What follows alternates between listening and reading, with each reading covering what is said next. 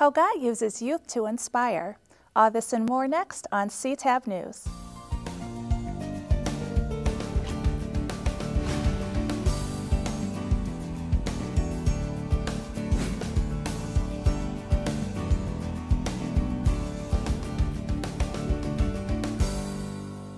Good morning, Christian Tabernacle. I'm Melva Allen with your CTAB News for Sunday, March 27, 2011.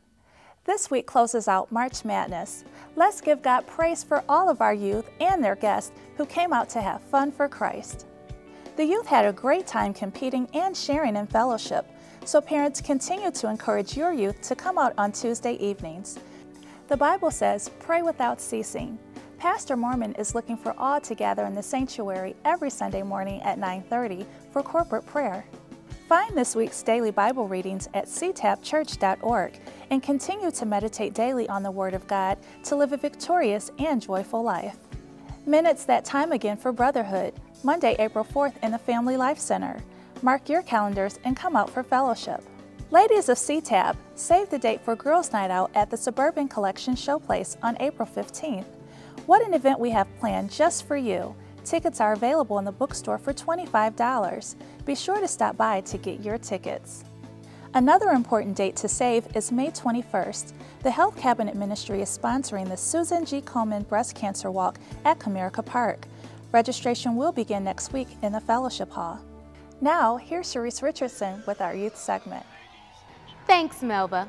The Bible says, without faith, it is impossible to please God. Having faith is important for our spiritual health. Here's one believer's testimony. My prayer was to make the varsity basketball team in my school. God had already blessed me to improve my grades, so I knew it could be done. The goal was important for me because I knew that I was a good player and could make varsity as a sophomore. But I knew it would be difficult because a lot of people were trying out.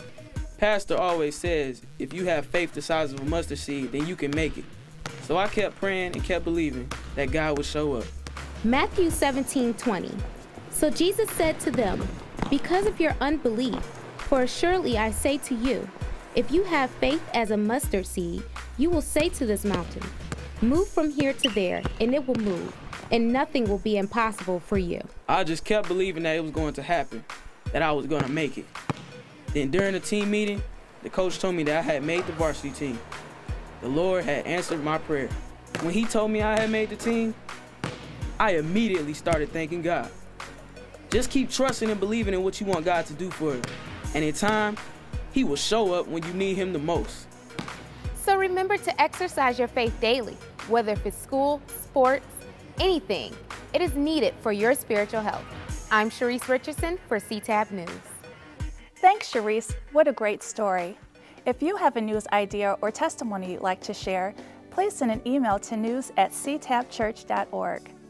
At this time, we'd like to extend a friendly welcome to all of our visitors.